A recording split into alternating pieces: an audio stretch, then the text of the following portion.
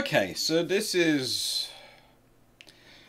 Well, this is an interesting Patreon question. It really was. It's a Sydney strategy. When looking for a Far East naval base, why is Sydney not Singapore? And this was put forward by Michael66. So, this will come out after the live, which might have had a similar guest star from the senior fluffy research assistant, who, as you can see, is very enthralled and very much assisting. You are. You're cute. But it's also... how do I put this? It's an interesting point of view to consider from a perspective of it explains a lot of why Singapore is in the place it is, but also going into this alternate history explains a lot of why Singapore ends up in the state it does. Because there are a lot of problems. There are a lot of problems with British strategy and British strategic thinking. We often like to kid ourselves that short-termism in any government's political view is something new. Sadly, it isn't. Sadly, short-termism is always there. With elected politicians, elected leaderships, they invariably think about the next election because, in the nicest way, or from one perspective, they can't do anything if they're not elected. So if they don't win the next election, they aren't in power to change anything.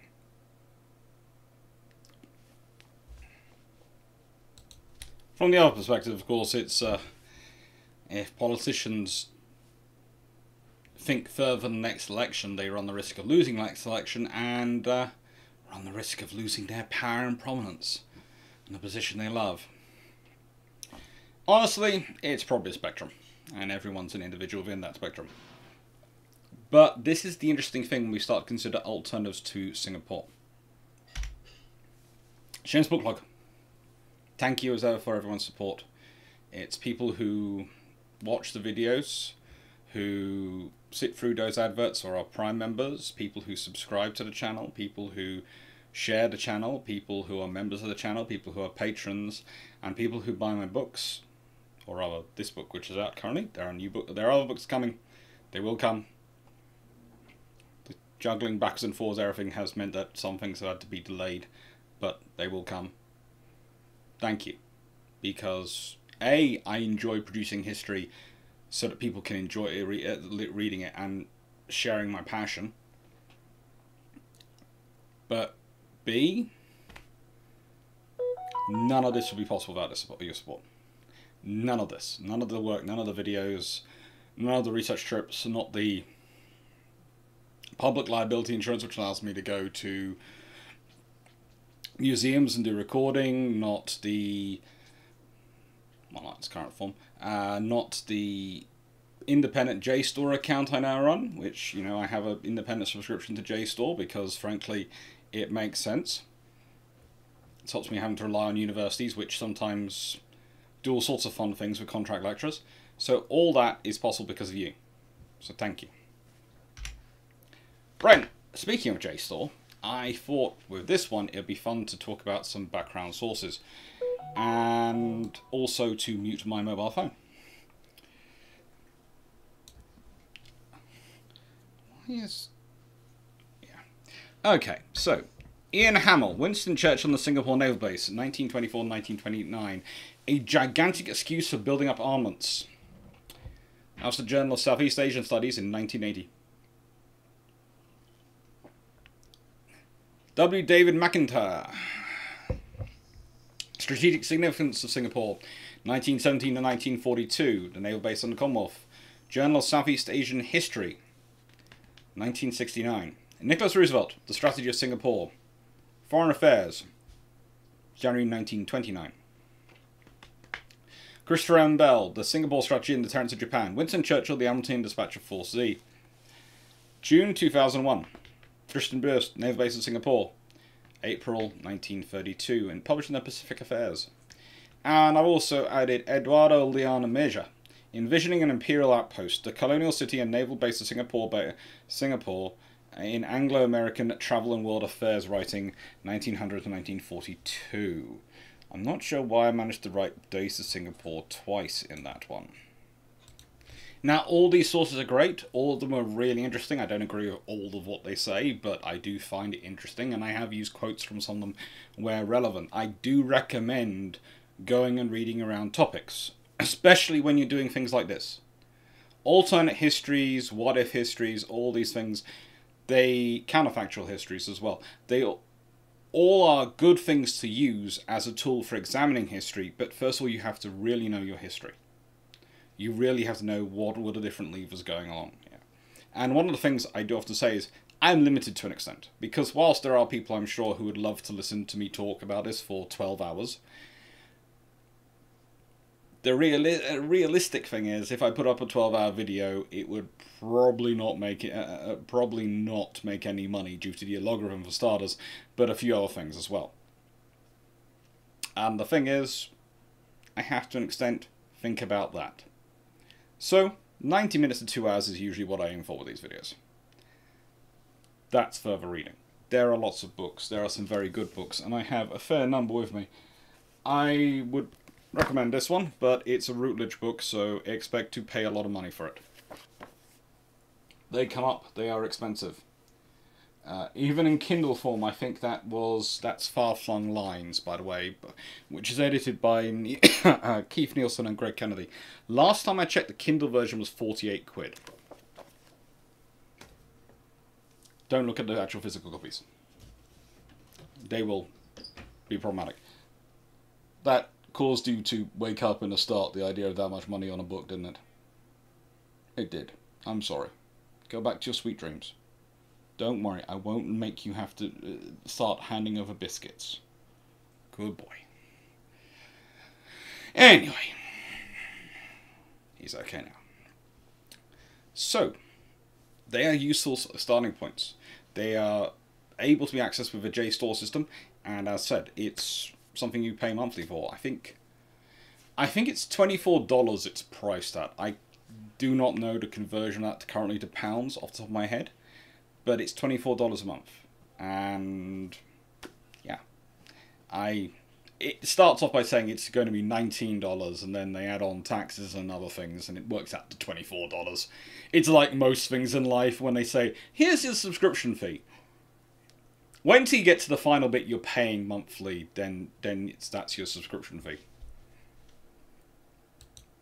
But, of course, all this basing, all these options are about where to deploy this, the battle fleet, the main fleet of the Royal Navy. In a war in the Far East, where do you deploy them to? Because that's what Singapore is about. Singapore is the theatre entry base, okay? It's not supposed to be the primary base. It's not the base the war's going to be waged from. There's people who come up with this idea of Britain's plan was to wage war from Singapore on Japan and to blockade Japan from Singapore, and they couldn't do this because their ships don't have the range. Okay?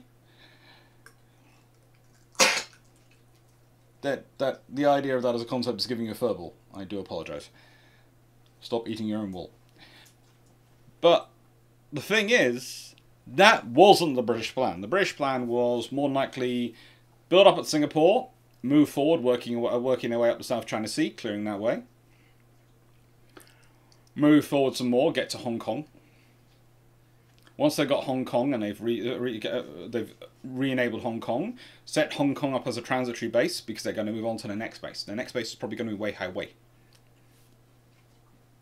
which is an area they're very familiar with. And from Weihai Wei, you can do a blockade on Japan. Now, I'll be getting into the whole strategy in a second, but this is the British idea, really.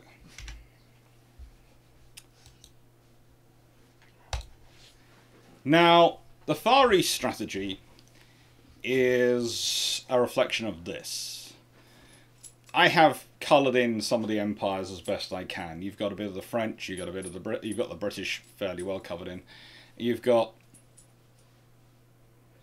that is my bed, you know, the Japanese, and you've got the American. Well, America itself. I even managed to get Hawaii blue over there. And this is the point. This is what Britain's got to defend. This is what the British Empire is all about, but it's also what the Royal Navy is all about, defending all this. Now, the Far East strategy often comes into criticism, especially during its early years, and one of the good examples of this is the Commander-in-Chief of the East Indies at the time, when it's been coming up within about 1924, Rear Admiral Sir Herbert Richmond. His line was, "We are going to force Japan to surrender by cutting off her essential supplies. We cannot cut off her essential supplies until we defeat her fleet. We cannot defeat her fleet if it will not come out to fight. We shall force it to come out to fight by cutting off her essential supplies." And he was pointing out, of course, the logic was circular. Now, please note, I have a lot of time for Richmond. He goes on and becomes a historian. He becomes one of the noted theorists of his age. However, there is a very little interesting note from several officers at the time that one of his biggest criticisms, which he never wrote of the strategy, was that the Commander-in-Chief of the forces involved would be the Commander-in-Chief China Station, not the Commander-in-Chief East Indies Station. Now, let's start off with this.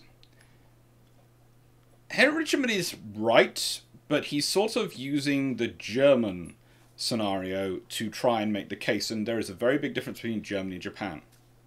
Germany, at this time, has a lot of internal logistics, railways, canals, roads. It has land borders. In World War I, though, the blockade still did a tremendous amount of damage, and frankly, if the British had managed to break into the Baltic, that would probably be all she wrote for Germany. Because cut off from Sweden, cut off from their supplies from Scandinavian countries, coming through the Baltic, they would have been in real trouble. Now, for Japan, things are different. Japan is an island nation. Japan has very little in the way of internal logistics. Almost everything goes externally. And the Navy being forced to come out and fight, that's quite likely. But we are going to force Japan to surrender by cutting off her essential supplies. Yeah, you don't need to fight the Navy to do this. This is something Richmond is very good at focusing in on it, but he's missing out the sheer number of submarines which the Royal Navy wants as part of this strategy. The Royal Navy's plan for close blockade is mines and submarines. They got the fleet there because if your fleet comes out to fight, it's going to have to fight them. If it doesn't come out to fight, then the cruisers running around are going to make sure that any escorts you send out to try and defend against the submarines and the mines are going to get shot to pieces, and the submarines and mines are going to do their job. And remember, this is planned in the 1920s. It gets evolved as time goes on. But in the 1920s, this is a perfectly sensible, perfectly fine strategic consideration. And starting off from Singapore makes sense because it is the entry point. It's also the shield for the main primary route between India and Australia. However, there are other options. There are always other options. So where do you secure an empire the other side of the world from? Well, the options. India. If you want to base it in India, you can. The British Indian government are always curiously anti-naval naval forces, anti-naval firepower. They don't like the base at Bombay. They don't like the facilities at Madras. They really would like certain other facilities moved. They don't like spending any money on naval affairs. They like to limit it all and put all money to other things. Honestly, the big thing they are always going is, of course, we supply the British Indian Army and we have this massive army. And that seems to be, to an extent, the end of their strategic thinking. If it's not to do with the army, they don't want to know about it. This is one of the troubles when it comes to setting up the Royal Indian Air Force. This is one of the things that comes with setting up all sorts of sections in India, is that India has been so dominated by the British Indian Army that it's just completely focused on that. And honestly, trying to get money out of them to support things is frigging difficult. Despite that, Trincomalee is really a serious consideration. Bombay and Madras both had advantages, but Trincomalee, if you take that, you are well inside British territory. You can easily make it to Singapore. You can easily get to Australia straight through the Indian Ocean without going through the Straits. You can easily defend India. It's a very, very defensive position. However, if that's your theatre entry point, you are going to expand the theatre dramatically. Because you now are putting all your major dockyards, all your logistics hubs, all your communications hubs, your command centres, all the way over there. And you're planning on operating all the way up there. That's a long way.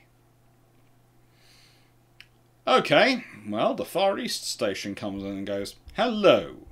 Right then, oh well, we have options. We have Weihai, which everyone just looks at and goes, yeah, no, that's A, technically Chinese territory, B, it's frigging close to Japan. It's the other side of Tsingtao for starters, which is, or Kungdo, which is the base they've taken off the Germans after World War One. And it's, well, to defend it, I think the growing estimate was you would need the British Indian Army. You would need a large chunk of the British Indian Army to be deployed to Weihai to make it in any way, shape or form defensible. Which in peacetime was not practical. In peacetime, that's not practical. Then Hong Kong. Well, Hong Kong has some advantages. But it also is kind of like Gibraltar, in that it is a great location, but in terms of basing a large fleet there in the modern world, not really necessarily a good idea.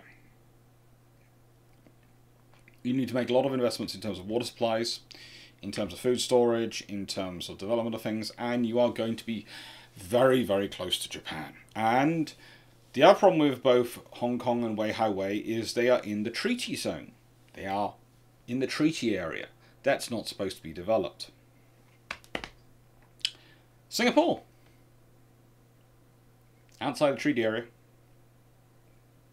Already got some facilities out to develop. Got a fairly supportive local government. Governors change over, and the governors are the major problem. Some of the governors in the British governors coming from the colonial office just, how do I put this politely? They don't want to see the wood for the trees. They are so obsessed with, usually it's the economic prosperity of, and the social security in terms of not arming too many of their citizens for fear of what they might do, that they don't want to think about defence. Defence is not their problem. Defence is another department. And yeah, they'll be fine. You'll be seeing more of that later when we get on to the political discussions. But yeah, it's a constant. You will be fine. We'll be fine. Of course we'll be fine. It'll be okay. It'll be fine. It'll be fine. Of course it'll be fine. There'll be no problems. No one will do anything. We're Britain. We're Britain. We're fine. And then you have Australia. Well, you have a lot more than just Sydney as an option. You have Perth and you have Darwin. I have been to 2 out of 3 of those.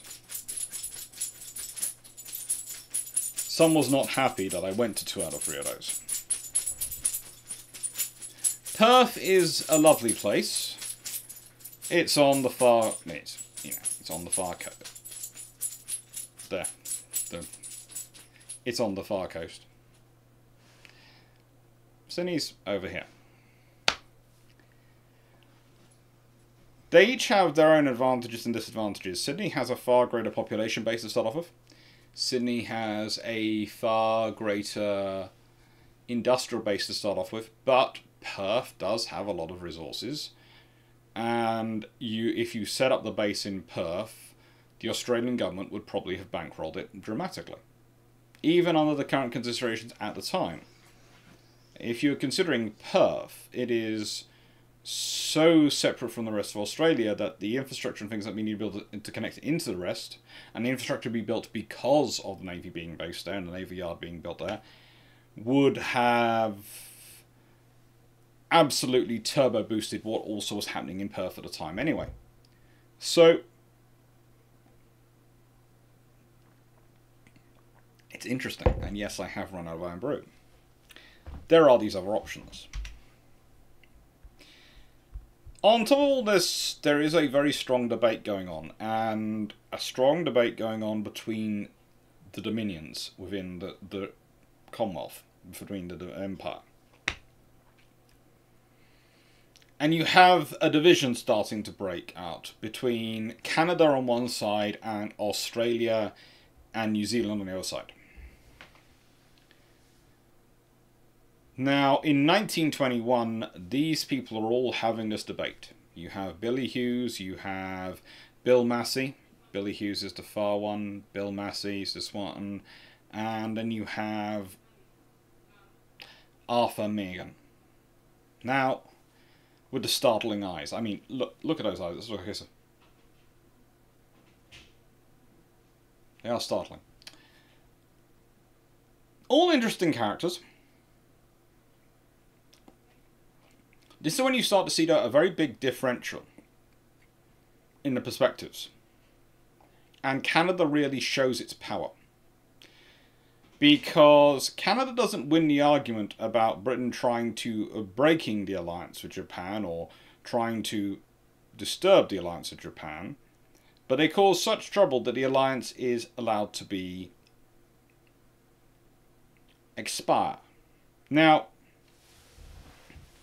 the thing is, this is actually against the interests of Australia and New Zealand, both of whom, as Billy Hughes put it, preferred and relied that the British Empire had a reliable friend in the Pacific. The inference was very clear. They didn't consider the US to be a reliable friend. The US's actions in World War I, and in terms of their joining, their iffing about and things, and then their withdrawal from the world, meant, there's actually an interesting phrase which is attributed to him at one point, but is not really sure whether it was him and whether he actually said it or not was, but it does sound like his language in that America is a friend, true. But America is a friend which is dealing with their own issues first, and therefore cannot be considered a reliable friend.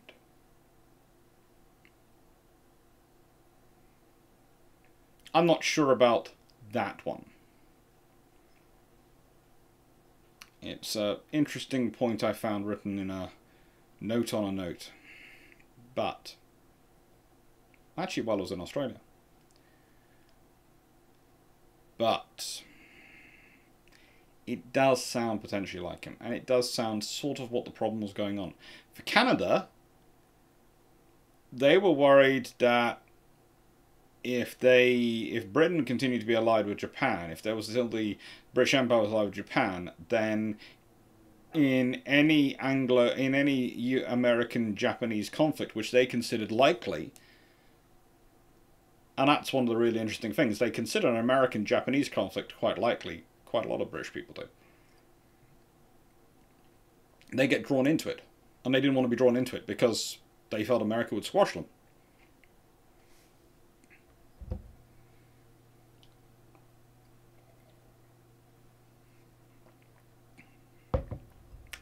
So why am I talking about a debate in 1921 when I just said a strategy starts to come about in 1924? Because this is when the strategy is starting to be talked about. The British send Admiral Jellicoe on a fact-finding mission. He goes off as governor of New Zealand and does all sorts of things in the Far East. And from that, he starts coming up with a strategy.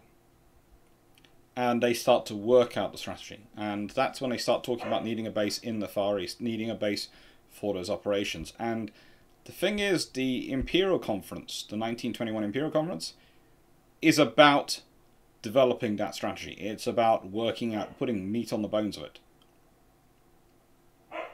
It's about them trying to work out what they need to do.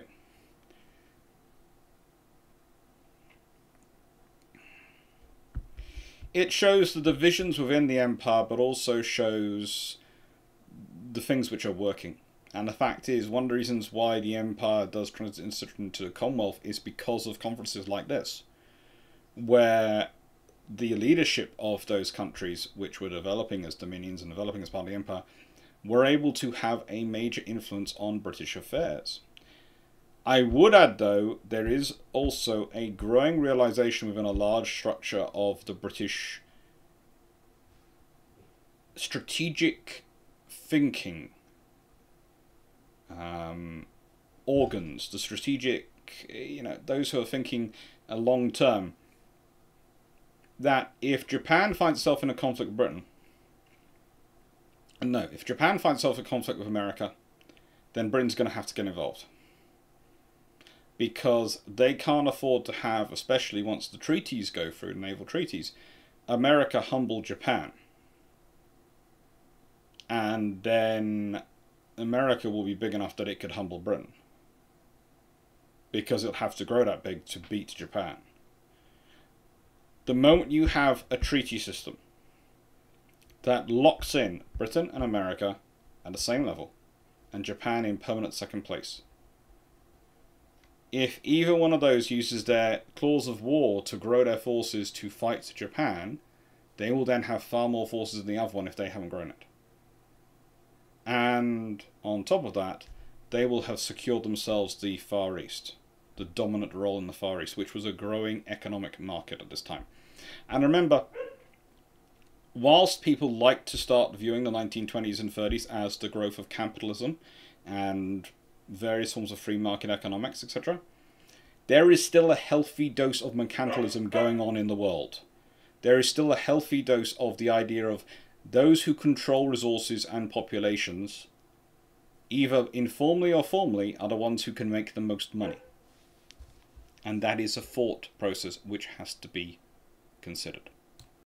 Now, these conferences were both a feature and a bug of British imperial and British defence and foreign policy, in that to a lot of outsiders they either interpreted them, and honestly you can sometimes see both at play in various countries, as them as the dominions giving for show protestations against the government British decisions, and then of course going with British decisions because they are just colonies,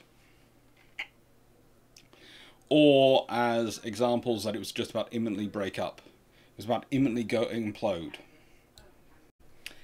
Of course, I was saying that the politics of Britain do have an impact, a massive impact. The internal politics of itself and its elections and its views on the world do have a massive impact on where it spends its money. And the thing is, any of the defence spending, the most of the money is always going to come from Britain, because that's the biggest economy, and in many ways the empire is structured in such a way to feed the British economy. It is.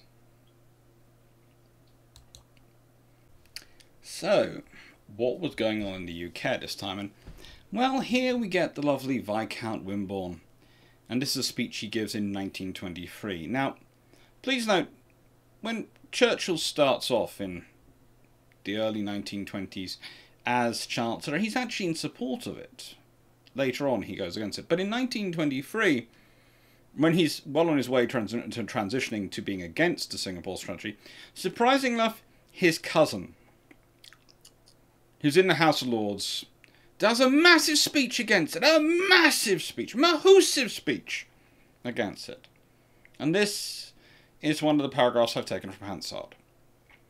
I want to ask, what is the objective of this naval base at Singapore? What is its purpose? And against what danger is it designed? It is a new proposal on the part of the Admiralty. We have the testimony of Mr. Asquith in another place, i.e. Parliament, House of Commons, that during all the years he presided over the Committee of Imperial Defence, the subject, although discussed, was never entertained by the committee. It is quite a new or comparatively new thing. Against what prospective enemy, against what danger in particular, is this new work designed? The First Lord of the Admiralty, in the speech to which I have referred, said that there is in this course, of course, no suggestion of any difficulties in our relationship with Japan. If Japan is excluded, it is difficult to see what particular peril threatens our interests in the Pacific. No, they do not, sadly enough, have an IQ test for joining the House of Lords or even the House of Commons. Supposedly winning elections. I don't know a few other things, but yeah. So, where's this coming from? Well, let's start taking this particular paragraph to pieces. Shall we, as politics? It's basically they don't want to spend the money on defence. They want to spend the money on other things which might win the next election. This is what they're worrying about, because they're worrying about Labour. Labour have already caused issues, and they're worrying about losing the social, what they call the solid working class vote. Now, I would say there's a few small problems. One, there's been an increasing and widening in the franchise and various other things going on, which means a lot more people are voting.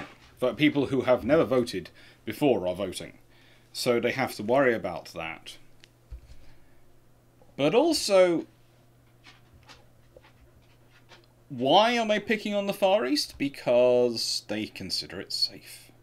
Because, whoa, would the Japanese really fear to take on the might of the British Empire? No!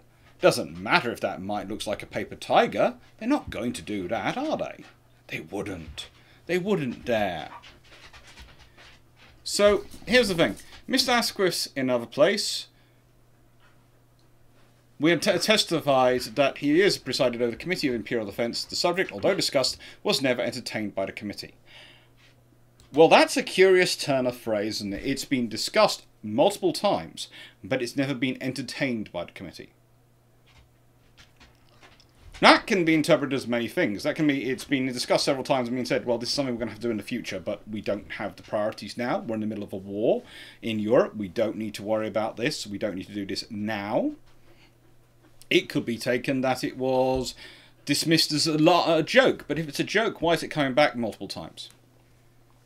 And you can't really say something has come from nowhere, it's a new proposal, if it's been discussed on multiple occasions. Now, of course, he just used the phrase discussed, so of course he said once. Well, that's what Mr. Viscount Wimborne has, his lordship has interpreted him as saying. When you go and read Asquith's actual statement, you get the impression that it was discussed on a couple of occasions. It was an interesting point of view. Because there are specific difficulties in defending the Far East, and setting up a Gibraltar of the Far East to control what was one of the most critical choke points. Singapore is a choke point. A critical one for the global trade and the movement of goods, and a critical one for the defence of India and the defence of Australia, because if you control Singapore, you control the islands between India and Australia and allow the free movement of supplies back and towards the other side. This is actually what Churchill himself describes at the beginning. One of the links in our international inter-imperial communications, and one of the greatest guarantees we can give to our Australian dominions, is that the British Empire is united. It is linked together, and we will proceed to their assistance if they need our aid. They are not cut off. The Empire is not cut in half, and they are not cut off from the British Empire. I took a look on it as a gateway which enables us to keep in touch with Australia in the South Pacific, and also a gateway which can be kept closed to a very large extent and will ensure a very great measure of security in the ocean in the event of dangers arising in China waters with Japan. That's what he said when he's first elected, when he's first looking at it. But the moment he starts looking to cut costs and he gets... Well, Churchill is one of those ministers who I would say is more consistently captured by his departments than pretty much any other minister. And he imagines himself expert in all those departments he goes into. Doesn't matter what the department is, doesn't matter what the role is, the moment he's in them, he is an expert in them, and he is the most knowledgeable in them, and he understands it better than everyone, and everything else should bow down to his department's needs. So when he was the Admiralty, when he was Lord of the Admiralty, First Lord? Please don't know, that's the difference from First Sea Lord. First Lord of the Admiralty. Basically, it's the senior minister. He was the expert on naval affairs. He knew more than anyone else, and would interfere quite liberally. When he's Chancellor of the Treasury, it's the same thing. And yes, he does have good ideas. He also sometimes has absolutely atrocious and terrible ideas. Now, very quickly he transitions, therefore, because he wants to save the money. And this is the telling point in 1926. If he had foreseen the decision to develop a base at Singapore would be used as a gigantic excuse for building up armaments, and that this country would then be invited to pour out money with a view to conducting war at the other end of the world, he would never have agreed to the development of this base.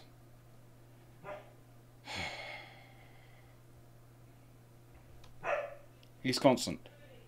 He is Churchill, and one of the things he is, especially by the end of his life, very conscious of his position in history. This means he actually worries about Singapore probably more than anything else, and how it'll be viewed, because whilst it is by no means the fault of those in the 1920s that Singapore is not prepared and properly put in place by 1941. In terms of Singapore itself, those are all things which are... Singapore is prepared, it's just badly organised and all sorts of things, and I've done a whole video about that, so I'm not getting into full Singapore now. But what would I say? I would say the 1920s defence debates don't help. I would say that Churchill is penny wise, pound foolish as Chancellor on many things. I'd also say that he shamelessly plays things off against each other, believing peace is going to be lasting. And I would say that he has a blind spot when it comes to the Far East. He consistently underestimates the Japanese. He consistently underestimates a power who were our major ally in World War I. He consistently underestimates what is likely to happen and what could happen. And he is not by no means the only one. There are many like him. There are many, many like him who just do not see Japan and the Far East as a threat. You know, one of the interesting things about, well, Wimborne is that further in his speech, he actually describes Hong Kong and Singapore as next door to each other. And says, well, the treaty means we can't develop that, so we'll just go next door and develop it in Singapore. They are thousands of miles apart. If that is next door, what do you think? What do you think France and the UK across the English Channel are? Do you think they're in the same living room? It's just a case of it's just absurd. It is. So with that being opposition against any spending in defence at all, and all the other things going on, let's consider why they did and why they didn't. So, in answer to the first question, well, why go with Singapore? Later on treaty, and treaty certainly is a big factor into it, in terms of where it's agreed to be upgraded and where you can't. So you can't upgrade Hong Kong. Wei, of course, isn't really an option, as I've discussed, so Singapore it is. Location and cost sharing. Australia and New Zealand are putting money towards cruisers. That's another thing Churchill doesn't want to invest in. Please note, Churchill is really great when he's Chancellor Exchequer for the Navy. He and BT lock horns quite often, and actually, one of the things I will say is BT shows his good side as a politician because he does get the better of Churchill on several occasions, including during the debate about Japan and the Far East and Singapore, because he makes the very sensible point. It's best time to prepare infrastructure and security and these sort of apparatuses, logistics-wise, in peace, rather than when there's a threat of war, because there might not be a war right now. There might not be a war for the foreseeable future. That gives you time to prepare it. But the thing is, the odds were war is coming. Because there is going to be a war between Japan and America. That is something they are certain of. And if there's a war between Japan and America, Britain can't afford to stay out. Britain has to get involved. It either has to get involved to try and bring about peace, or it has to get involved to try in terms of neutrality patrols or something like that. Or it has to pick a side. And it's probably going to pick America, even if it had an Anglo-Japanese alliance. It's probably going to pick America, as long as America doesn't actually start the war. If they start the war, then they'll go neutral. And point out the alliance only allows guaranteed entry in the case of you facing off against any two powers rather than one. It's a way to keep war as to stop people bringing their allies. For Japan, it's a really good alliance. For Britain, it's a fairly decent alliance. Basically means if Britain's just fighting one power, then they have no need for Japan. They'll probably have enough to deal with any one power. More than enough to deal with any one power. Same with Japan. If they're dealing with one power, they're probably okay. The moment anyone brings an ally, hello, have you met my friend? And if it's a case of Britain, your Far East Empire will be gone in 5 minutes, because Japan has enough forces and enough logistics and industry to be able to do that. In the case of Japan, so you think you're going to use naval means to get to us? Have you met the Royal Navy? They're smiling at you. And Japan had been part of the First World War. They had the crack anti-submarine force in the Mediterranean at one point. They've been a really good force for anti-submarine warfare in the Mediterranean. Now, cost sharing is always an interesting thing.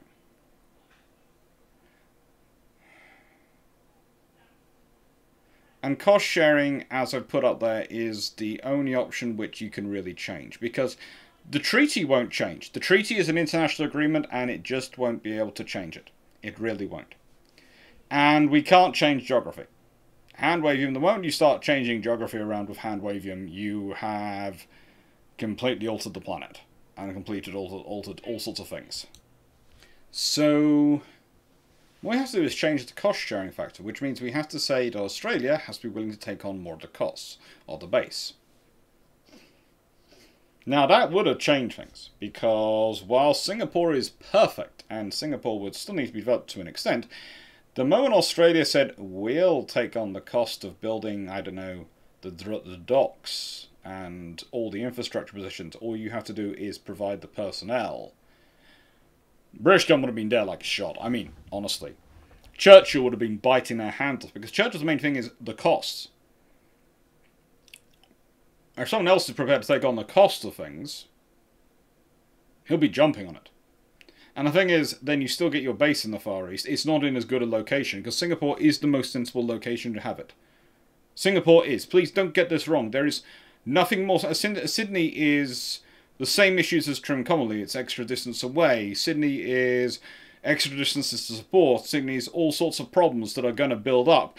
But it's still a base in the Far East. So those people who want a base out there, get a base. Those people who don't want to disrupt the treaty system, don't disrupt the treaty system. Those people who, well, it's further away from Japan. So how can Japan complain about a joint base with the Royal Australian Navy in Australia? They really can't. And Churchill wouldn't need to pay for it. There's enough political factions in the UK who would see it as advantageous, it would be jumped on. So cost. But how's that going to change things? And what changes if you go for an Australia-based Sydney strategy? Well, for starters, Nelson and Romney don't change. Why can I say they don't change? Well, because we're talking about a strategy which is not really prescribed till 1924. They are both laid down in 1922. You are, by the point of 1924 comes along, you are nowhere near the point at which you can change those significantly. So Nelson and Rodney are the same as they are. In which case, we're probably looking at a cruising speed for any fleet getting out there of less than 16 knots. Why less than 16? Well, good question, because at 16 knots, Nelson and Rodney can do 7,000 nautical miles. Why does this matter? Well, it's a distance thing. It really is a distance thing.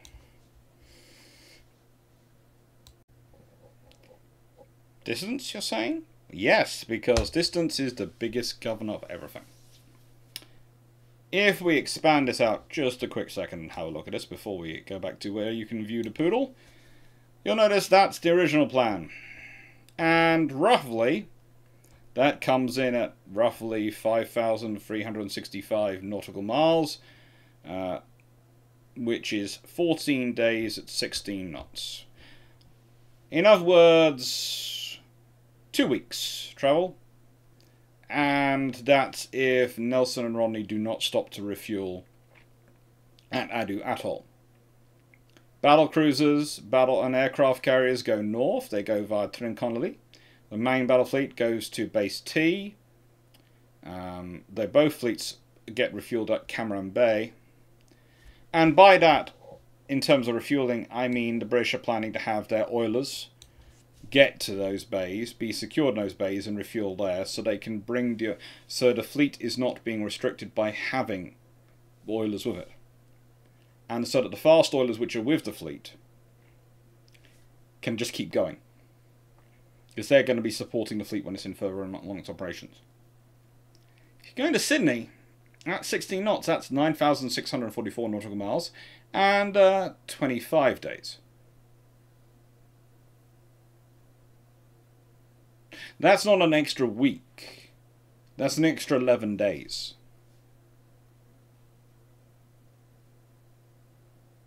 That's not going via Singapore, of course. It's 11 days further travel.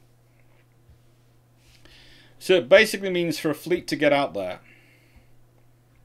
you either have to send it 2 weeks earlier, or it's going to arrive 2 weeks later. Now, admittedly, if it's basing from Sydney, then they've got the strategic distance probably to enable them.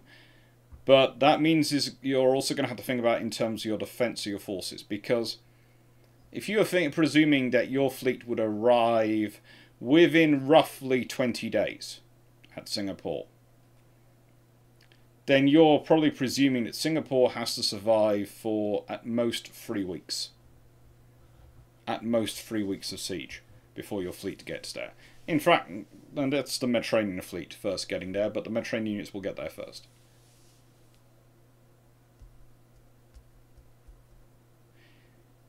If you're looking at it from the perspective of a fleet going to Sydney, you're going to have to build up all your fortifications, defences, the ideas of them being under siege for months. Because not only is it going to take you the best part of a month to get to Sydney, it's going to be the best part of a month to get from Sydney to anywhere else and work your way up. It's not impossible to do it. It's not impossible to do it. It's just, this is the big reason why you have Singapore versus Sydney. This is one of the reasons why Singapore wins out. That, the differential. One, you're there within roughly 20 days, and a little over a month, you're at other places. In this one, a month is just getting to Sydney.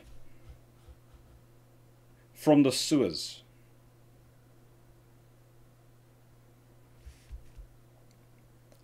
From the Suez.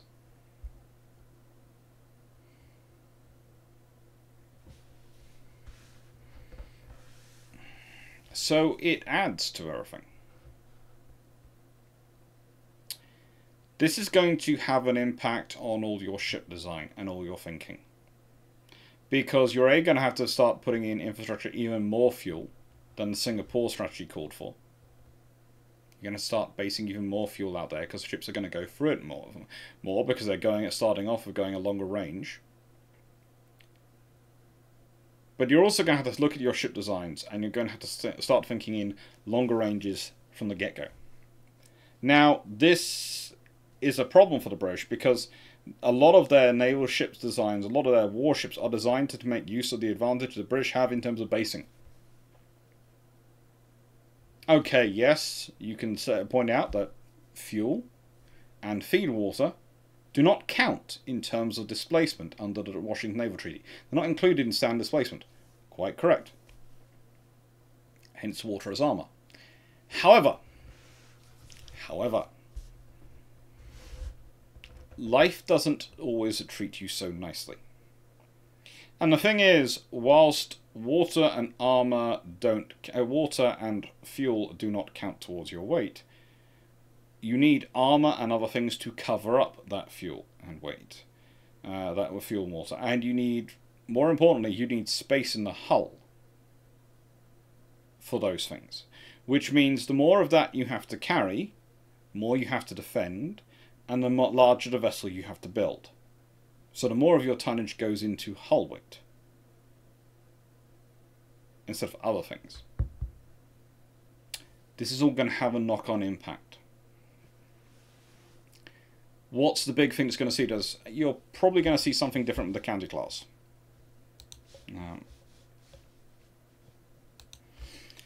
The county class could manage 8,000 nautical miles at 10 knots, or 2,300 nautical miles at 30 knots. That's a nice start, and believe me, I'm not going to critique it, but it's not enough for operations if your route of maneuver is, instead of being roughly 5,365 nautical miles, or if we consider it, double the distance that can be transitioned at 30 knots, roughly. Well, a little over double distance. So probably something they can do comfortably with a stop in the middle at 22 knots. If they can do 2,300 nautical miles at 30 knots, you drop that down to 25 knots, you can probably get a fairly hefty distance going. To something which, even at 10 knots, they couldn't get it done. And again, take 10 knots. Dropping from 16 knots down to 10 knots, that's going to add a lot of time onto that. So what do I think gets added on? Well, you could get extra fuel storage added on that they just connect in somehow. Kind of like their armour that magically slots in, they actually have fuel tanks which magically slot in. But honestly, the British are going to be needing to think through a lot of their designs, because their metric of movement is going to be this. That's the thing, which is often forgotten about the Singapore strategy and how it affects ship design, is the movement of the fleet from Suez to Singapore becomes the metric of movement for the fleet. It's like today, if you look in the Royal Navy. Look at all the stats, look at the distance of the UK to the Falkland Islands, and then look at the Navy. Then look at the stats again. Then you start to realise, hang on, there's a theme going on here. Oh yes, the unit of movement for the Royal Navy that they now factor into every single ship design is getting to the Falklands. It's getting to the Falklands. That's been a legacy ever since 1982. It caused a redesign in the Type 23s. It drove a massive portion of the Type 45 design. It's there in every single design since. And in the 1920s and 30s, the design factor that they were considering was the distance from the Suez to Singapore. And whether it could do that in, the ships could do that in one stop or would require multiple stops. But they wanted to get there quickly. Now, of course, you can say, well, Alex, what they could do, they just have to have more stops along the way, and they'd have to fill up with fuel on those occasions so they could run it faster. True. But the advantages to Singapore, as you can see from that map, there are multiple positions for the British to stop at before they get to Singapore that are British controlled. If you look at these islands, some of them are Dutch islands. The Netherlands might well be neutral. They might well not be something that are part of this operation. So that's going to have an impact. It's going to have an impact on your ship design. It's going to have an impact on everything. Also, interestingly enough, it might well change the calculation in terms of high pressure steam. Or very high pressure steam. The British were happy to settle for the engines they did have because they didn't need the same amount of fuel efficiency as the Americans needed to be able to operate successfully. If this becomes the unit of measurement in terms of their metric for their distance to ships, suddenly you have pretty much 10,000 nautical miles as your unit of measurement at 16 knots. Preferably faster. They'd like to be able to do that at 24 knots.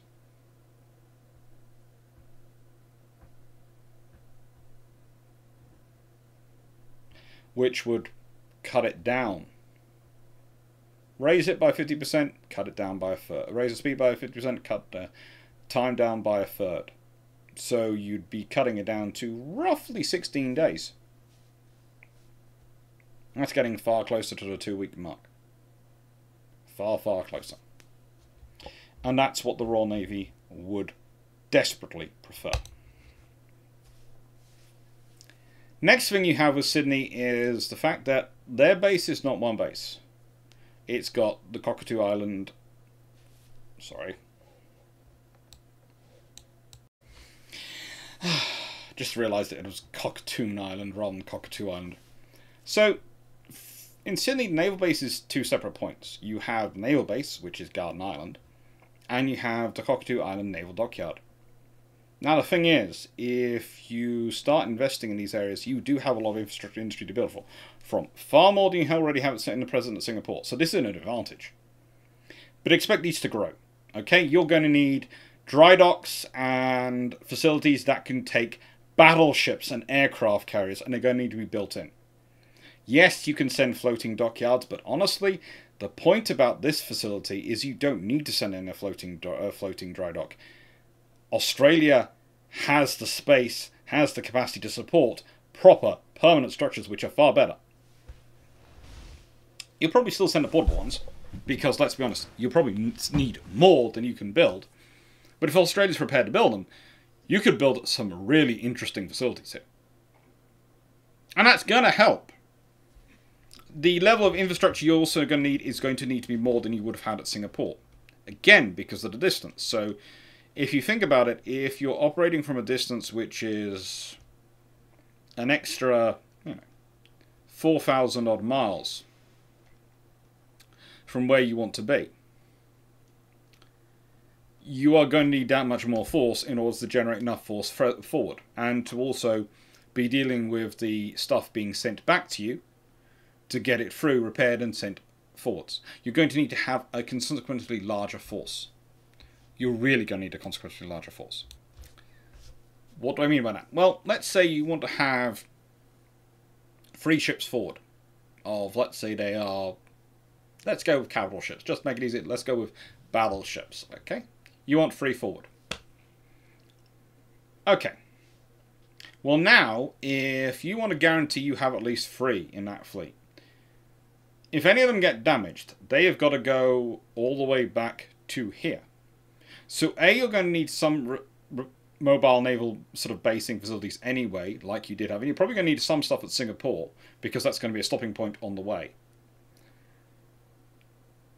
But they're going to need to come into here. And they're going to be that much more damaged because they're going to go done that much further distance. It's going to be that much longer for them to get back here. So that means you're going to consequently need more vessels available to go forward to guarantee those 3. Because it's going to take longer for them to get back and get repaired. And even for maintenance and service, it's going to take longer for them to get back, get repaired, and be held forward. So you're going to need more in that movement. Instead of being able to maintain those 3 forward with 6 ships, you might need 5 or, well, no, 6 ships. Instead of, you might need 8, 9? Sorry, I was doing the maths of the 3 forward, how many in transit, 1 to 2 damaged. It works out. It's going to add in quite dramatically. It's not impossible. But let's put it this way. If you could afford to have 1 major fleet dry dock at Singapore, you probably need to have 2 or 3 in Sydney. And the odds are they build them at Cockatoo Island. Honestly, the odds are they do build it at Cockatoo Island, because let's be honest, that will be the most defended you can put it. It's going to be so far in the bay that frankly anyone getting there is going to be... Well, they're going to accomplish the feat of something to go down the ages. And I'm sure whatever parts of them will be memorialized, that are left will be memorialized after the kangaroos have got through them, because honestly, the cockatoos, the kangaroos, and the various other creatures of Australia are always far more of their defensive formations. And let's just hope no one invading comes across the emus, because it would be very sad for humans to have to learn the lesson again that emus do not lose wars.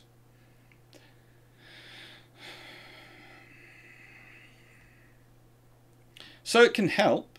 It's certainly got a lot of space. That's the thing about Sydney Harbour. It's a lot of space. But also, as these pictures do demonstrate, it's also quite built up. It's got a lot of its own activity going on there. It's quite an important commercial hub. And that's going to have an impact on Sydney in that if you have a larger naval facility going through there, more of a naval forces there, more of a naval focus, that is going to affect the amount of space and the space you have in certain areas for your commercial interests. And it's going to require a lot of government funding. This is going to mean the Navy is going to have to be the cornerstone of Australian government defence. That could mean that the Army and the Air Force get even less funding. It might mean they have to do higher taxes. And how popular is that going to be? Is that going to lead to changes in government? More often changes in government, as they can't deliver on their promises because they have to pay for the costs.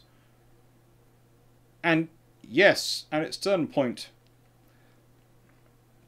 Singapore was forecast to cost £100 million. It cost more than that, but of course it did. It's a government contract.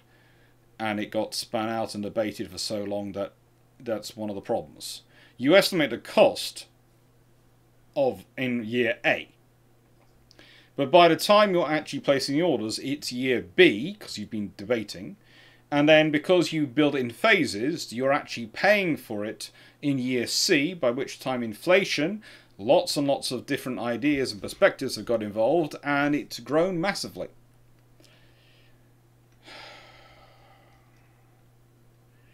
You do sometimes wonder why we don't do more projects like we did with MI6, where you just pay for everything up front in one go. MI6's headquarters, the new one, well, the newish one. It's the one they're still in now, on the Thames. It's paid for all in one go, and that's very unusual for British government contracts. They usually pay for things in phases.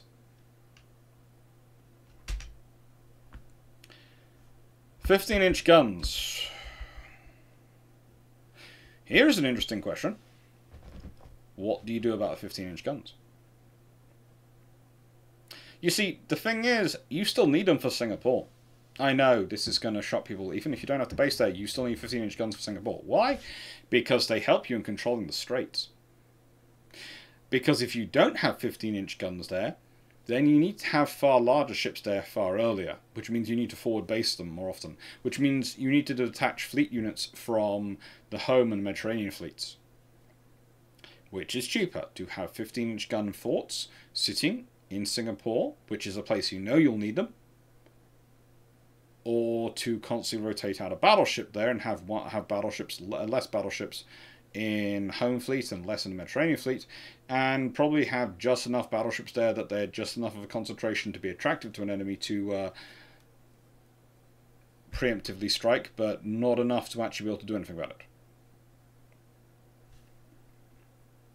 And if Sydney's your principal naval base, you'd need 15-inch guns to defend that. You'd need 15-inch guns. You'd also need more of the 9.2s, 9.2-inch gun, 9.4. Is 9.4s or 9.2s? I think it's 9.2s going around at that time. Inch guns going around. You need more of them. You would need more of those guns going around to defend Sydney and to defend the other areas of Sydney and other parts of Australia, because you're going to raise them up the target list. You might even need to do similar as you do with Singapore anyway, and offer Australia a Gurkha brigade. That might be a necessity in order to make their security strong enough. Or maybe even a division. In which case that's more costs, because you don't just have the cost of building the infrastructure, you have the cost of defending the infrastructure. This means the Australians are going to have to invest in fighters, as when the British are. The Australians are going to have a fighter allocated when the British are doing it, they're building those fighters up. The one thing about Singapore is it's entirely dependent on British and the Australians and what they can show up with. Well, if Australia are not defending something else, they're defending their own territory, they're going to have to show up with more. And they're still probably going to have the forces at Singapore, because Singapore is still a major choke point and still needs to be controlled, because if we go back to this point here, if you want to rush your fleet along, you want to make sure no one interferes with that fleet moving past Singapore, don't you? You want to make sure it can maneuver as quickly as possible straight past there. You don't want to have that problem. So that means you need to defend Singapore. And you need 15-inch guns for both. And we haven't even really started. We haven't even really started on defense of Sydney as a whole. Because Sydney is going to be a critical place. You're going to need submarines operating out there. You're going to need the full enchilada. You're going to need boom defense systems. You're going to need forts put in that can cover multiple entrances. Because if you are a principal strategic base for the British Empire in the Far East, you are a critical asset. It's often forgotten just how much money in defense was sunk into Singapore. For it to fall like it did is almost absurd, but that was mainly because the psychology of the leadership had already been crushed. They hadn't been prepared for what was coming, and I've talked about it before. It's just a whole mixture of things go wrong there. There's all sorts of different problems. But what we're talking about, if you're putting this into Sydney, is you've got a massive civilian population as well, which are exposed. You're going to need to defend those, because you can't have a base defended and then not have the civilians defended. So Sydney as a whole needs to be defended.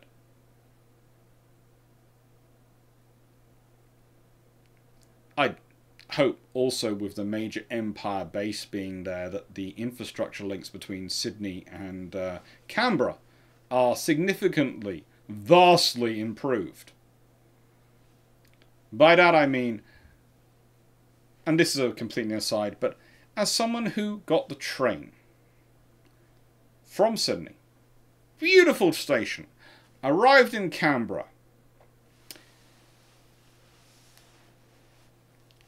I'd like to say that there are branch line stations in the UK which are slightly more impressive looking than Canberra's box.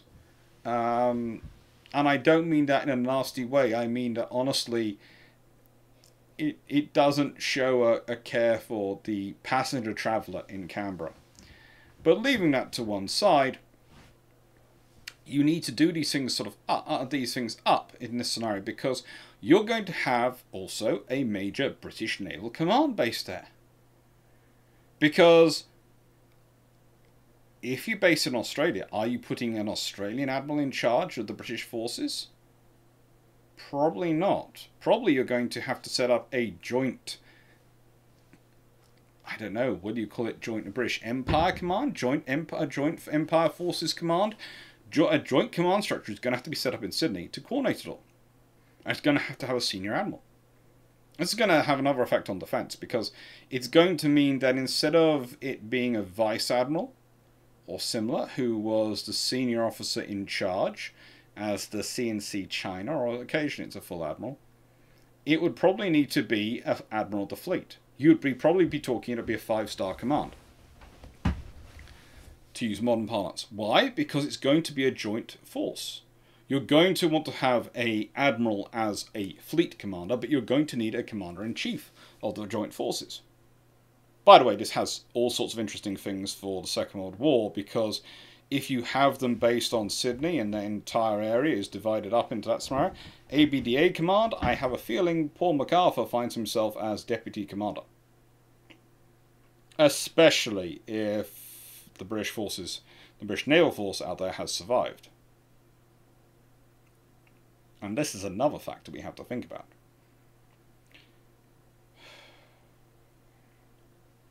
But defence of Sydney as a whole becomes a major factor. And the idea of submarines being able to get into Sydney and wander around as they did here, just not a viable thing to entertain. It's not viable. They would have to be stopped.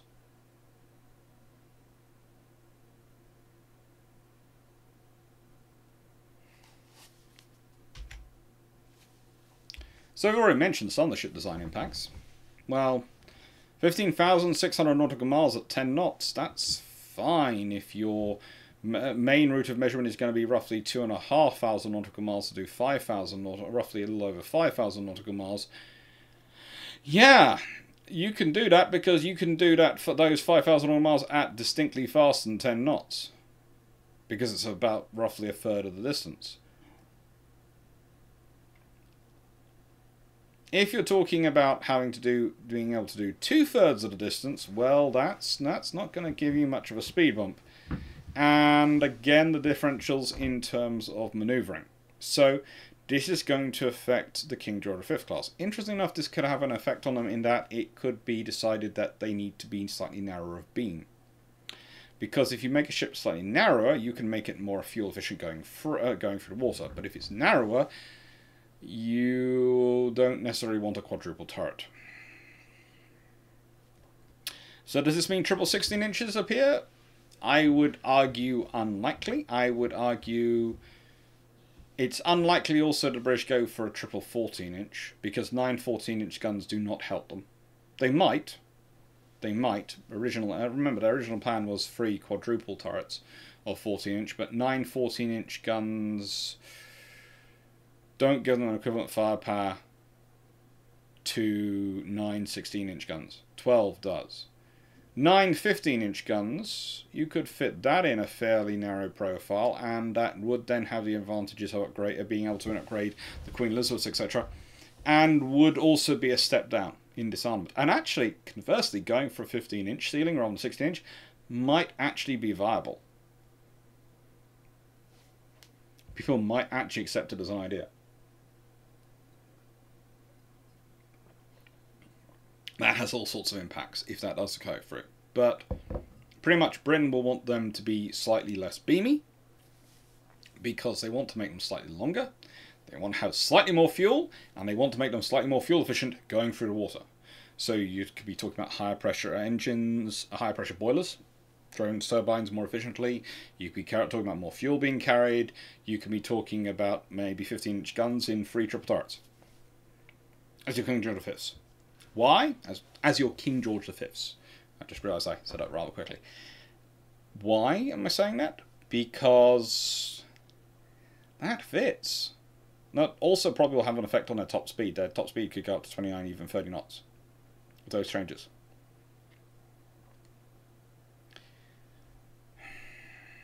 And it fits with the need of the range. But it won't be just in terms of capital ships. The figure given for Triber-class destroyers is, of course, 5,700 nautical miles at 15 knots. Again, well, that's a fact. A distance for, well, it should get you, broadly speaking, it will get you to Singapore. It will get you there when you consider the distance to Singapore is 5,365 nautical miles. So if you've got a fueling position, you can go a lot faster between there. But think about it from the perspective of now we've got to get to Australia. What's the range going to need to be? Range is going to need to be more than 9,644 nautical miles. So the Royal Navy is going to have to be looking at 10,000 nautical miles ranges for their destroyers.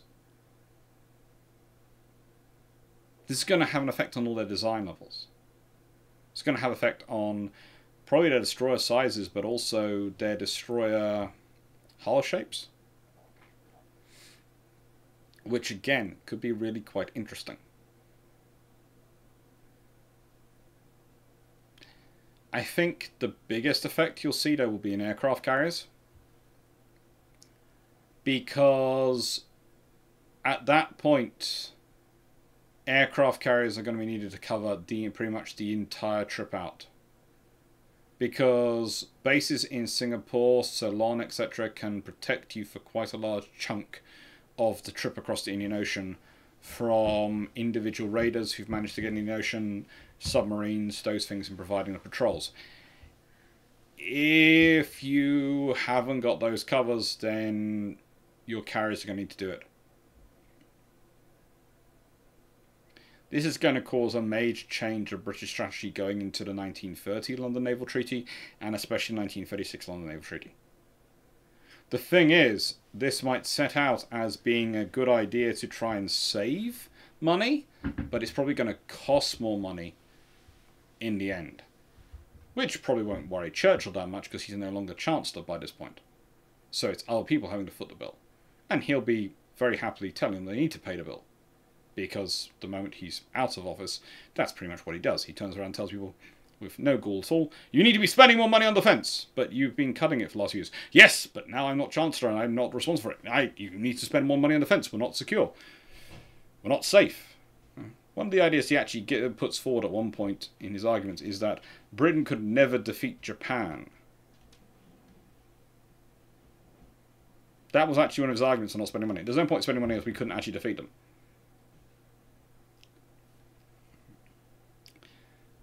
Then in 5 minutes later he's saying we're so powerful we'd never have to fight them because they wouldn't want to, because they'd lose. It's amazingly joyous reading some of his arguments and some of his positions. What's the strategy of Japan going to be? Well, frigate Australia's a problem. They can get to Australia. They can get to Sydney slightly easier than they can to Singapore, and a lot less easily though than they can get to Trincomalee. But there's a problem with getting to Sydney. If you go for Hawaii, you go across that open ocean. If you go for Sydney, you have to do a dogleg trip to try and get across that ocean, and you have to hope there's no one on any of those little islands who's going to radio up Sydney and go, do you know there's a massive fleet just past me? And there's a lot of people on little islands with radios. I know it's a World War II, during World War II invention, but there are lots of people with little radios on lots of islands. Those hearts are all places we visited on the trip, by the way. I had left them in because I just thought, it'll be fun.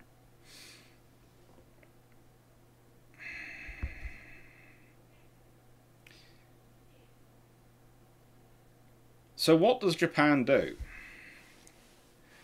Well, if Japan is attacking down through Malaysia, because they've got French Indochina, and they're attacking along that peninsula again, they can still go for Singapore. They could still go for Singapore. The thing is, while they're going for Singapore, the British might actually have managed to reinforce Australia. And then they're going to have to deal with the fleet coming at them. It makes it very problematic for Japan. Their other option is then, instead of doing Operation C and going into the Indian Ocean, they could well try and launch a massive strike on Sydney, like they did on Pearl Harbor. That would be the sensible plan, honestly. And that could lead to a massive fleet battle in the Coral Sea. Especially as with Singapore or with Sydney being so far away, the American forces and naval forces could well have fallen back on Sydney. It's not like they have to fall into Singapore, which is away from the United States. They'd be falling back towards the United States and towards Sydney. There's also a difference in terms of command structure at this point, because, as said, one of the things that affects the British in the Far East is its own command structure, and there's the disparity of command. If you've had Sydney as your headquarters, you've had to set up that joint command structure. You've got to have a fleet, admiral of the fleet out there, that's pretty much your most important thing you're going to have out there heading it. which means that even if you do kill an admiral at sea, you're probably not going to kill the CNC because he'll be commanding from Sydney, especially by this point in 1941. And so you're not going to have those falling aparts of command, those scrambling to rearrange command structures, because there's going to be someone above it who's going to go, no, this person's in charge. Already there, that's their entire job. And to deal with politicians. The main fun thing is going to be who that is. I have personal bets over who that might be. And their relationship with MacArthur.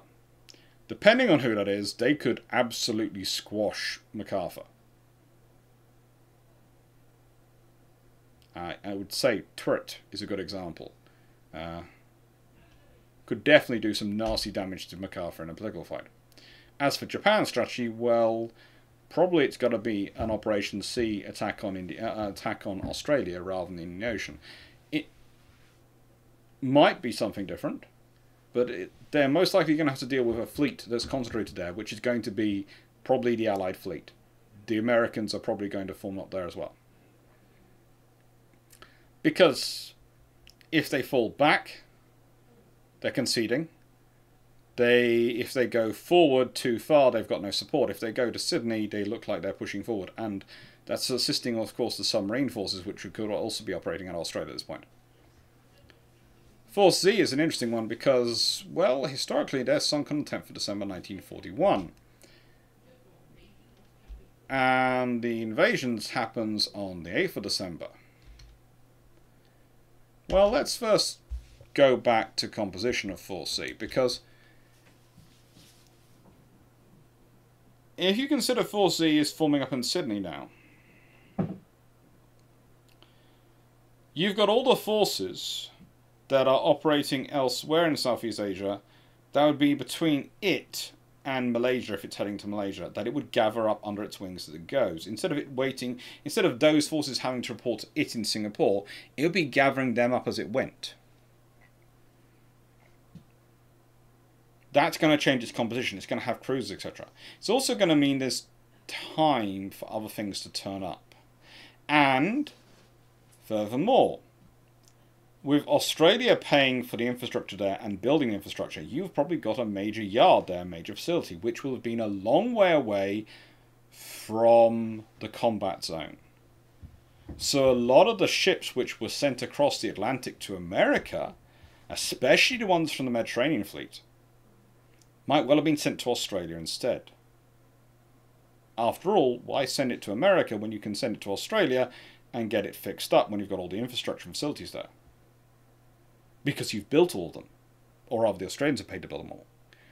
So that means things like HMS Illustrious, etc. might well be already in Australia.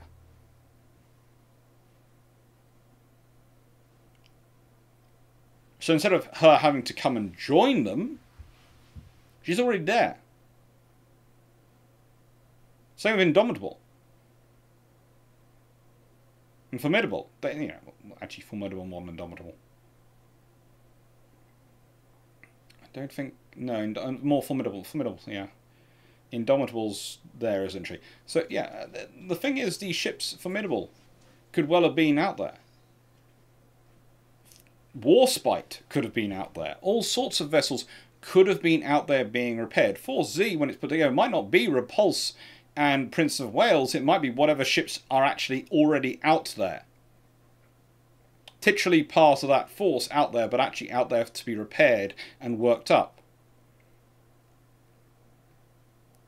So instead of being two ships which have been sent over there, it could be ships which were already there, and those could be a lot more powerful. Because whilst Prince of Wales is very good, Repulse dances like... I always use the same image, and I'm going to keep using this. If you're looking at Strictly Come Dancing UK, Dancing with Stars in the United States, imagine this. You've got a young male sportsman, usually. I'm going to use the male sportsman because the way they tend to dance. They have no rhythm, they just look good and have muscles and basically are moving a spot. And you have this usually mid to late 30s professional female dancer with them. who is absolutely amazing, who will literally be twirling all sorts of things around them, doing all those tricks and flicks. And basically, they do so well that all the male sportsmen almost has to stand there and they look good because that person's dancing so well. Well, that's Repulse in the Prince of Wales when they're under air attack. Literally, Repulse is spinning, doing all sorts of things, and really dodging it. And Prince of Wales is trying to blast away as best she can. Well, you might have those ships still there as part of the formation. You might not.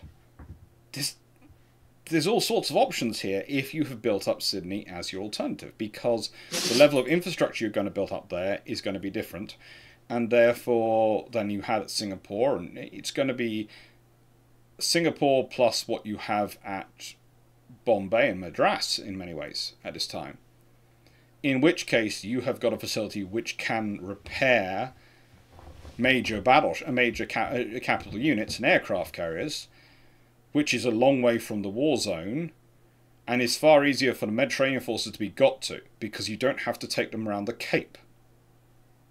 If you think about them, if you don't have to take them around South Africa, how much easier is it to get those ships to safety? Yes, it's a few days, but let's be honest, it's far easier to get there.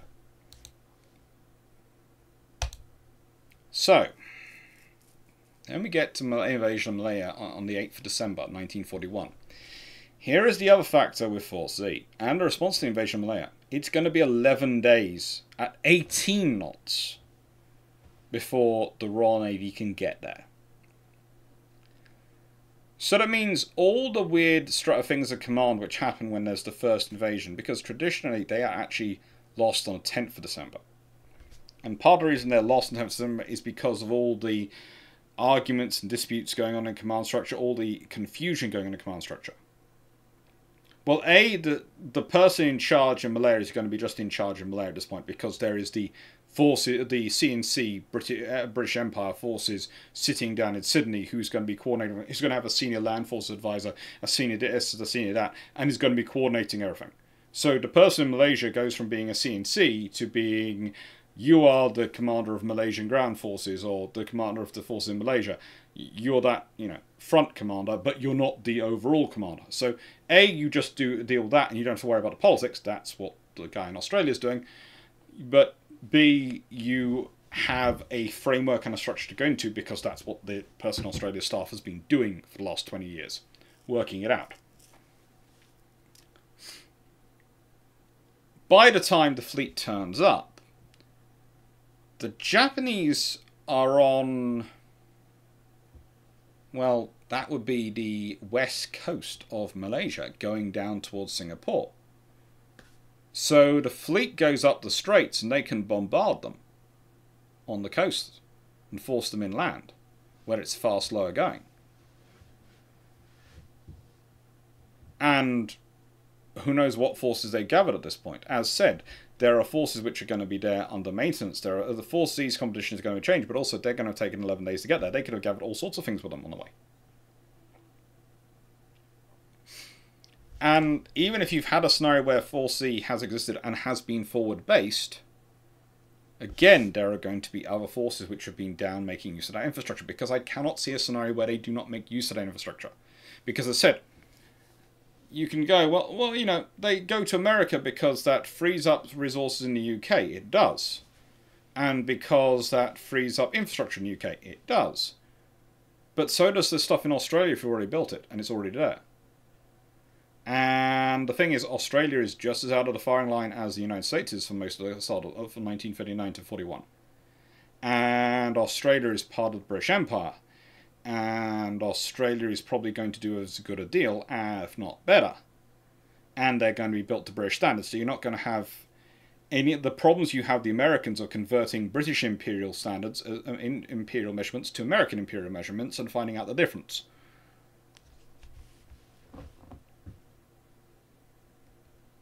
So an invasion of Malaysia, even if it takes place at the same time as it did, becomes a very different prospect, and the fleet either turns up after 11 days, in which case you have a far clearer picture, you have a far better understanding of what the aviation units are doing, and you've probably brought some stuff with you, and you probably do have an aircraft carrier with you as well, and you know where the Japanese are far more than you do on day 2 of the invasion,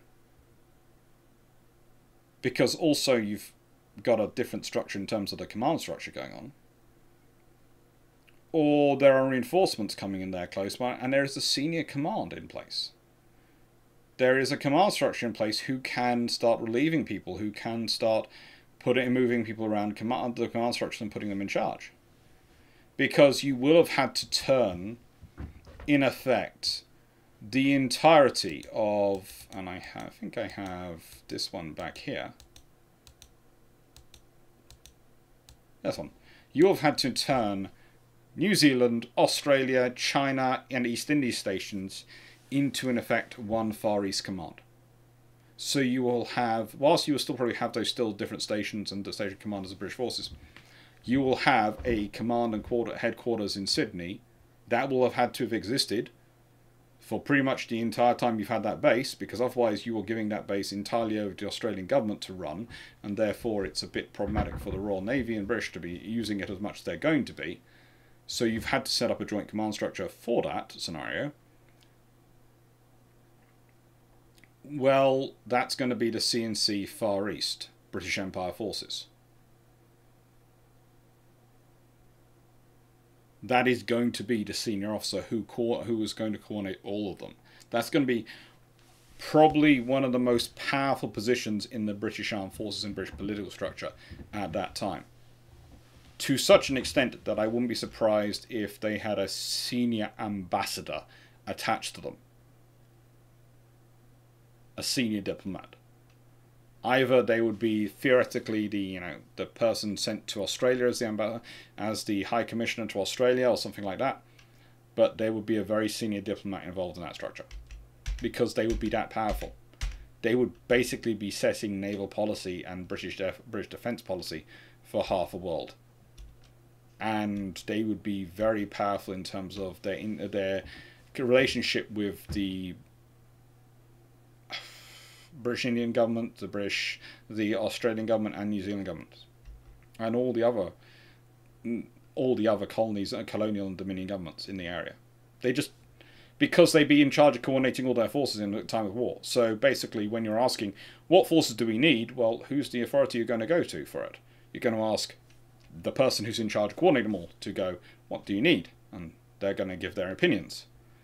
So that is going to be a very, very powerful post, and actually could be almost, in terms of British terminology, it could supplant the Mediterranean Fleet as the golden road to the First Sea Lord's office.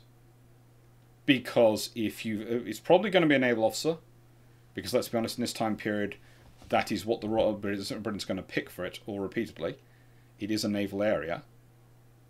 In which case that will become almost the golden road to the First Sea Lord's office, or possibly something which the former First Sea Lord goes and does. It could well be a case of you've done your time as First Sea Lord. If you've done really well, you're promoted to Admiral of the Fleet and you're sent over to command this area.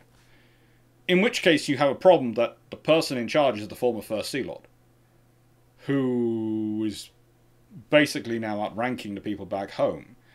The Royal Navy doesn't tend to like that idea, so it probably turns it around the other way, in that that person is next in line to be First Sea Lord.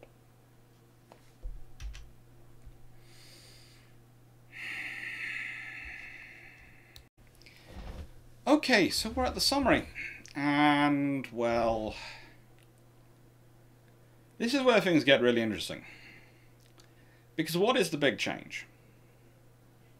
The big change is command structure. You know, the thing is, you have Ian Hamel write this. The years 1924 to 1929, in particular, were an exceptionally peaceful and optimistic era in international relations, and such a risk seemed eminently reasonable. The Foreign Office's predictions about the situation in the Far East were a reflection of the situation. Even when Japan, beset by the World Economic Depression, abandoned its liberal regime and embarked on a policy of aggression by advancing into Manchuria in 1921. A period of exactly 10 years was to elapse before it struck directly at British interests. Nevertheless, During the troubled years of the 1930s, those responsible for British foreign defence policies were severely hindered by the legacy of the 20s, and all their actions were determined by the necessarily slow pace at which their deficiencies which had been allowed to develop could be put right. Winston Churchill was, after all, a man very conscious of historic perspective, and it is in this context that his feelings at the time of the fall of Singapore and after may have included recollections of his role in the years 1924 to 9. Well, how do I change that? What do I say? I agree, but I think it glosses over the biggest issue and the most interesting thing that came about when thinking this through. For me, was the differences of having to have that command structure. Honestly, that command structure rectifies so many of the problems in the Far East almost magically. Simply by having someone and a staff of them whose job it is to coordinate everyone, work together, you get a sort of scenario of almost NATO-like scenario ending up in the British Empire, in that whilst, no, they're not all going to procure the same stuff, and yes, they are going to go all their own way, and yes, not all the theoretical savings and efficiencies are going to be achieved because there are national political interests involved. You're going to get a level of consideration and development going on that's going to change things. And it's kind of like the story of the League of Nations.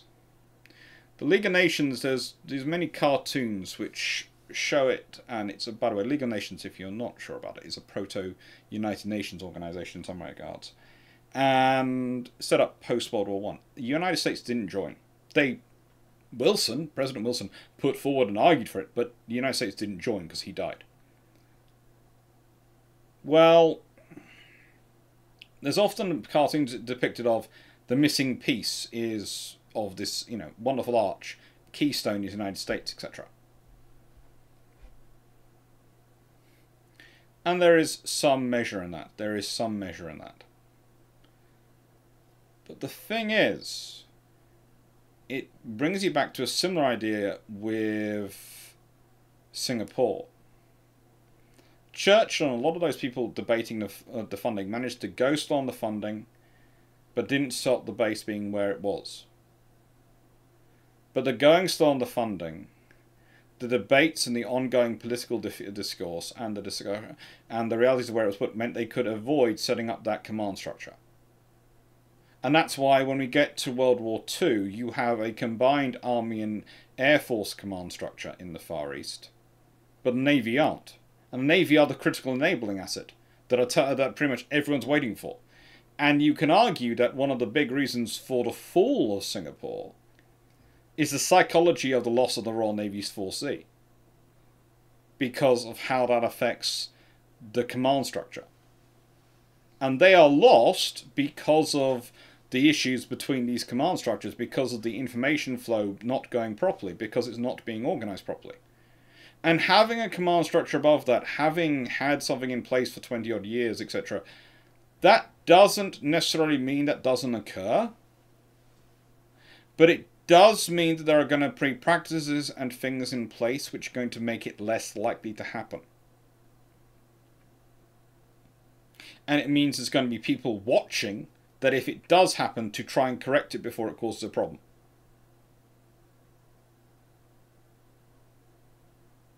The big thing about 4C is they get a message which is no air is available. That has been because a badly worded message was given to the naval personnel that no aircraft were available, meaning no strike aircraft were available. Fighter aircraft were available. But the people giving it were only worried about strike power. They weren't thinking about fighter power. So they were telling them, oh, there's no strike. They were presuming the Navy would understand that fighters were still available. Well, Navies aren't going to understand that. Navy get told there's no air available. They presume there's no air available. And you can also understand the RAF's perspective, because they believe fighters were, of course fighters are available. If we don't make fighters available, we're sending off to your deaths. But you need to actually say that. You need to confirm that, and you need to have a properly worded document. And which means you need to have a structure, and you need to have some kind of interface.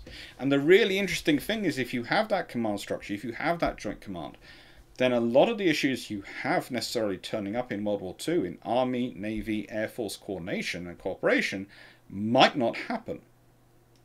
Although you do probably turn the Commander-in-Chief, as I said, my suspicion is that they would be a naval officer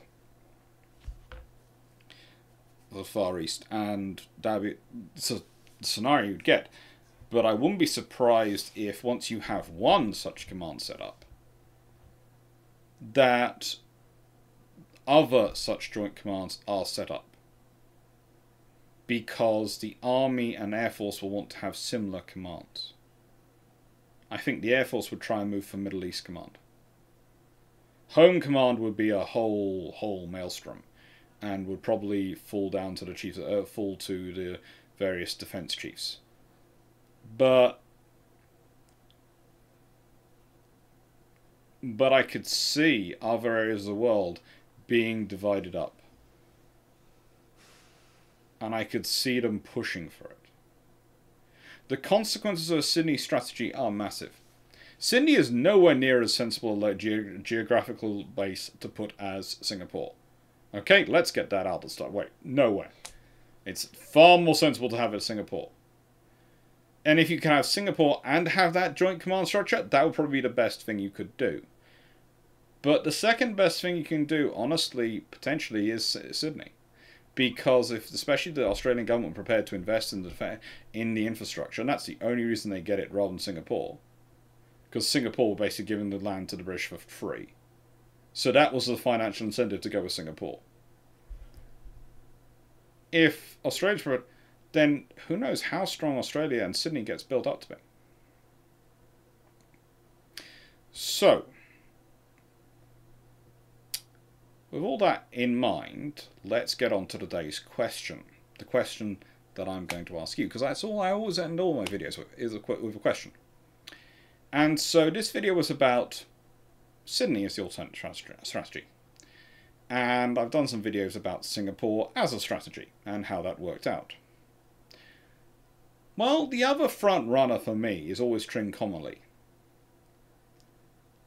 And I think with Trincomalee, you wouldn't have to have the joint command structure set up, because that would be very much a British, with everyone filtering into it. But I'd like to see your opinions of this scenario with Trincomalee as the base chosen rather than Singapore or Sydney. I'd love to see what you think it would have happened and how you think it could have worked out. Thank you very much for watching, and I hope you enjoyed. Let's see what next and what else do we have coming up. Next week we have 21st Century Sea Power, Reimagining Corvette and Cable. I'm going to be re-recording that on Monday. I know I'm going to be re-recording that on Monday. I'm watching it through on the trains on, well, we'll have watched it through on the train coming up to London on Friday, and I'll be watching it on more trains on Sunday, and I know by the time it gets to Monday I'm going to want to re-record that. It's just what happens with me. And next week is Everything a Scharnhorst, Germany standardizes on one hull for capital ships and carriers. I'll also add before I go that Bruce Ships 129, depending on my trains and which part of the country I actually end up in on Sunday, might actually be delayed or supplanted by a Key Ships Premier, Premier, because it's going to depend on timings, and it's going to depend on the railways running to time where I'm going to be. Thank you very much for watching. Hope you enjoyed, and thank you as ever for your support. Take care.